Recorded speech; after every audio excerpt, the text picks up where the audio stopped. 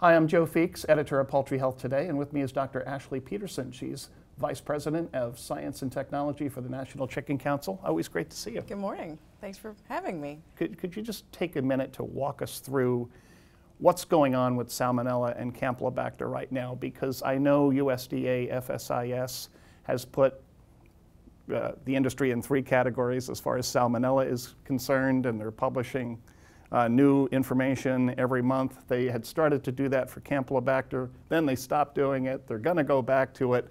What specifically happened there? So several years ago, the agency switched to a neutralized buffered peptone water because of some concerns with antimicrobial carryover, and what ended up happening in that process was the Campylobacter number started becoming very depressed, because the Campylobacter wasn't surviving in the neutralized buffered peptone water. So the agency looked at that data and thought, we need to do something a little different. So they changed their detection method from a direct plate to an enrichment method, which is a much more sensitive method, as well as, in the meantime, the data started shifting. So we started seeing more and more Campylobacter from the chicken rinsates, whether that's parts or whole birds or comminuted.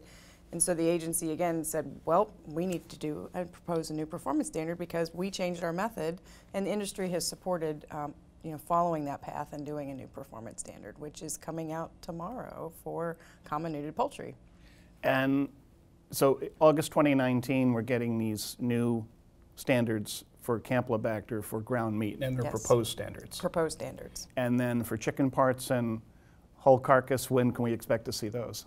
They're saying sometime this fall. They collected a year's worth of data and are analyzing that data, and then again they will propose a performance standard for both whole birds and parts, and then we will have a roughly 60-day comment period to provide some feedback to the agency, and then we'll have an implementation period like we usually do, and then it's game on. So maybe middle of 2020, would you guess?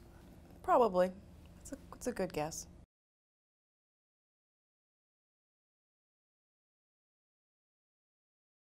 Okay, so people tend to put Campylobacter and Salmonella under the same umbrella. They're both foodborne pathogens. They get a lot of attention, a lot of headlines, but they really act quite differently, don't they? Absolutely. Yeah, the methods to control Salmonella and Campylobacter are very different, both in live production and in the processing plant themselves. And in fact, another thing the agency is doing is they proposed a compliance guide back in 2015. They've gone back and are reviewing that compliance guide right now, and as we understand it, they're going to be dividing that compliance guide between Salmonella and Campylobacter, not both lumped into one, because the agency too has realized that they're very different bacteria and they act very differently. And apparently very difficult or different to manage as well, because Salmonella is vertically transmitted, Campylobacter horizontally. Correct. And so does that create special challenges for the poultry industry? I think it will. I think we as an industry have been very much focused on Salmonella control, Salmonella best practices, throughout the production continuum, from the feed mills to the hatchery to breeders to grow out and everywhere in between. And now we're going to have to rethink how we do some things so that we can control both pathogens to minimize what we're bringing in the plant. And it's really a challenge because both pathogens just tend to be ubiquitous in poultry. They absolutely are. And with Campylobacter, I mean, is that a situation where people who buy chicken need to be careful about how they handle it? I know that's the case with Salmonella, but is that also a concern with Campylobacter? Well, proper handling and proper cooking is always important when you're dealing with raw agricultural commodities, because they have the potential of having a bacteria on them. So I don't know that consumers should do anything differently because of the potential presence of either pathogen, but again, cooking your chicken to 165, making sure you're not cross-contaminating in the kitchen, washing your hands, all those things are very important. So again, looking ahead to roughly mid-2020, when we may have these new Campylobacter standards published and presumably in categories 1, 2, and 3, just like Salmonella, what do poultry producers in the U.S. need to do right now to get ready for this? That's a great question. I think the industry has always, we see things coming and we need to prepare. I think we need, and it's not available yet, but we need better live production interventions. We don't have a Campylobacter vaccine right now, for example. And something like that would be very, very helpful to minimize the load in the birds as they come into the plant. There's other antimicrobials that are out there that we can use in the processing plant themselves. I think we need to be doing some work looking at those, maybe changing up our intervention strategies just a bit, whether that's a pH issue in the antimicrobial application or whether that's a concentration. I don't have the answer, but the industry will come up with the answer, I'm sure. Okay.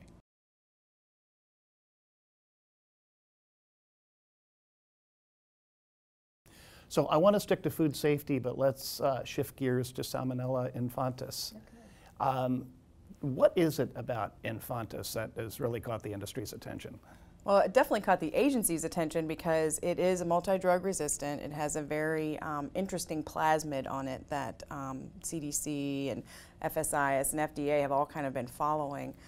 We had an outbreak actually started in January of 2018 and went through January of 2019 of Infantis. And what was really interesting about it was they found it in 76 processing plants, the exact same whole genome sequence match. So 76 plants had the exact same Infantis, and that's very different than a lot of other foodborne pathogens where you may have another serotype of Salmonella where you know that it came from one specific location, and then a lot of times that would result in a recall.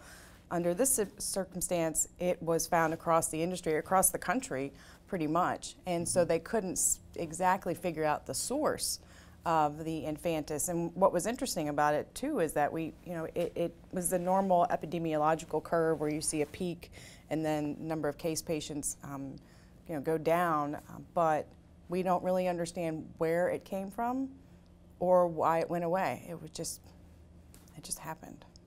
But your group conducted a survey. I think it involved 11 broiler companies, 121 different establishments. Could you tell us about that? Were there any common denominators on farms where Infantis was found? Not necessarily. The survey that we did, 2/3 of the respondents were raising birds without antibiotics. So that was a question as to whether or not that contributed to the Infantis.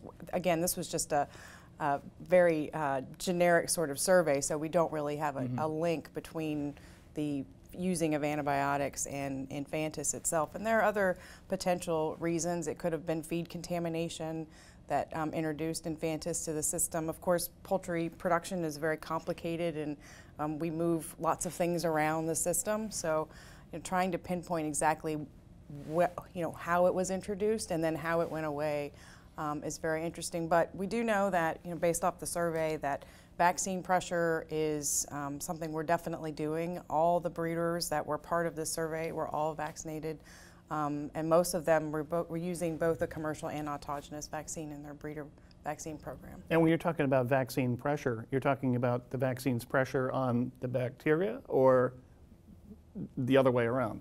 The vaccine's pressure on the bacteria itself. So when you make an autogenous vaccine, it would be great to put 2,000 plus serotypes in a vial, but that's a really big needle. And so we're not gonna, we wouldn't go down that path, but you only normally use 2 or 3 serotypes. And so depending on what serotypes you're picking to put in your vaccine, that may put pressure on other serotypes, good or bad, or open up the door for another serotype to take its place, because Salmonella works that way. And you open the door and it's gonna come in.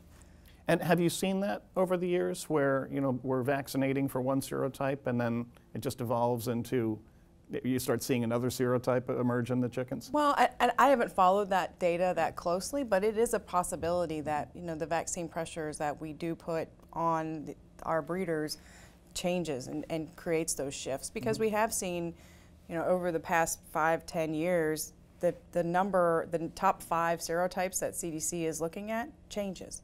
So why? Yeah. And I don't have an answer. We could make a list of potentials, but what's causing that shift? And it's interesting to note, and maybe it's purely circumstantial, but you said that 2/3 of these farms were raising birds without antibiotics. Salmonella is, of course, a bacterium. Campylobacter is a bacterium. We're pulling out the antibiotics because that is what customers want. Are we setting ourselves up for more food safety issues in the process? I think If well managed, any system can work very well, both on a welfare and food safety front. Again, I don't know that there is a correlation between the two, but the industry's definitely been looking at probiotics and other things to include in the diet that would help minimize the loading of both Salmonella and Campylobacter.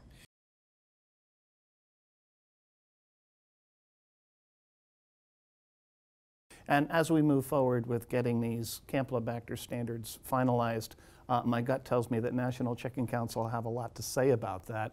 What sort of things will you be looking at when these standards come out, you know, especially for parts and carcasses, and how are you going to try to move the needle? So of course we always will review whatever comes out. We'll want to look at the data and make sure that, you know, it's a robust data set and how they came up with their numbers or their performance standards. Of course, having time is always important because we're going to have a fundamental change, I think, from focusing mostly on Salmonella to now trying to address both of these pathogens, which are very, very different. So we will be asking for additional time to allow the industry to implement some of those controls.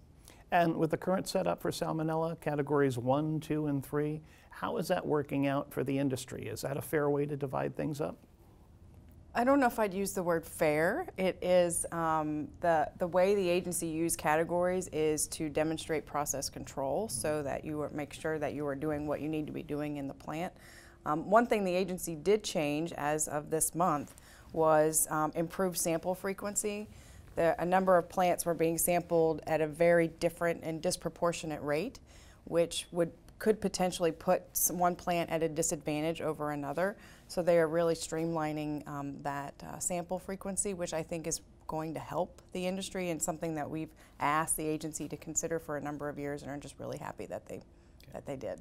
What is National Chicken Council telling its members about this? How do you bring these two sides together, live production and processing, to do a better job with these foodborne pathogens? That's a great question. I don't know that NCC has much influence on that per se, but I think that, you know, the more we can talk about it and talk about what's coming with the live production folks, whether that's the corporate veterinarians or what have you, so that they are aware of what's coming, and that the people that are working in the plant, whether that's food safety, quality assurance professionals, are aware of what's coming, and hopefully they can work together to try to find some solutions, because at the end of the day, it takes an army, and we're going to need an army to get Campylobacter under control. We certainly will, and it's a rapidly evolving story, so I know we'll have more conversations about this. Yes, we will.